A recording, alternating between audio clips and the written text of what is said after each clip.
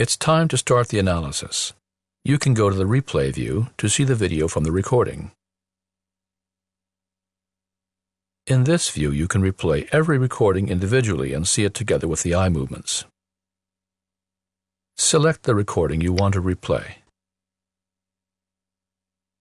Use the controls to play the video.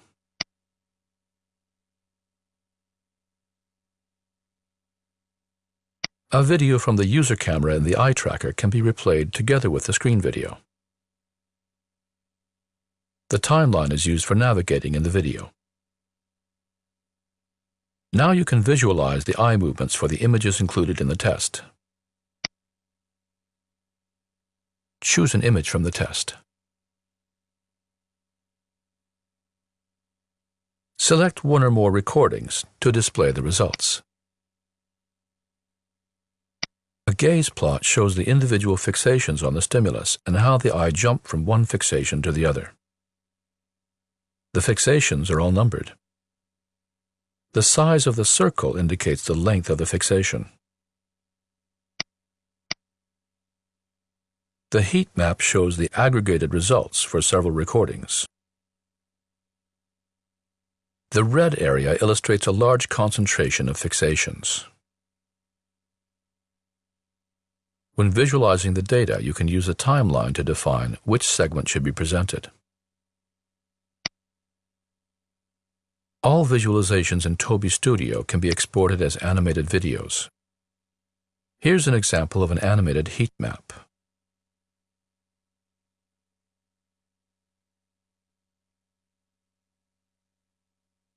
You can choose other styles for the heat map. This is a gaze opacity heat map, or inverted heat map. It is possible to filter out respondents based on background variables. All you have to do is define and select a filter. The heat map now shows the aggregated data for young women. To use a heat map in your report, just right-click on it and then copy it or save it as an image file. The cluster tool reveals areas with a high concentration of fixations. A cluster can also be exported later for statistical analysis. The bee swarm tool will replay all the fixations on the image or the movie as a video. These are fixations on the image. To access statistics, first you need to define areas of interest, or AOIs, based on objects you want to analyze further. Just choose a shape and draw an AOI around the object.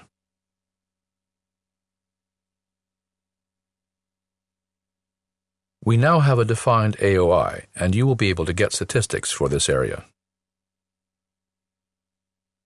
In the Statistics view, you can get statistics for the AOIs you have defined. Choose which metric you want to see for your AOIs. As an example, the participant percent metric reveals how many of the respondents have seen the AOI.